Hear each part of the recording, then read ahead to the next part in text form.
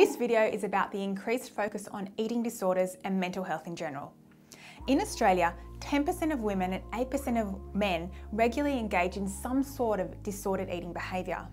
And nearly half of those with an eating disorder have binge eating disorder, which has only recently been listed as a unique eating disorder category. Binge eating disorder is when someone eats a large amount of food in a short period of time. For example, a loaf of bread or a tub of ice cream, and this happens at least once a week for 3 months or more. People who diet are 6 times more likely to develop an eating disorder, which is another reason to never recommend restrictive diets to clients. Despite being out of scope of practice for a fitness professional, this can be damaging long-term to people's physical and mental health. The impact of social media on body image and eating disorders is real. So as trainers, we need to be conscious about what we post and what influence that might have on someone else. Influencers like Celeste Barber are changing how we see these videos and images and how ridiculous some of them actually are.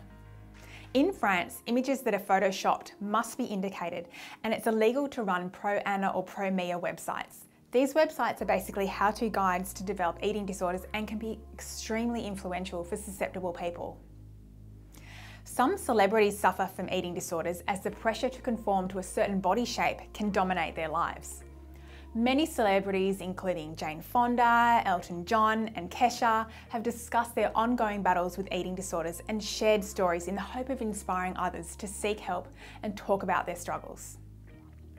Others blatantly don't care. Kim Kardashian recently promoted appetite-suppressing lollipops, dividing her fans. Beyonce Knowles has lent her support to the Lemon Detox Master Cleanse, and Kylie Jenner another detox program. So here are my tips to use social media to create a body positive movement. Number 1, unfollow people who post unrealistic images of themselves which have clearly been altered and filtered. Number 2, unfollow celebrities and influencers who are pushing products constantly.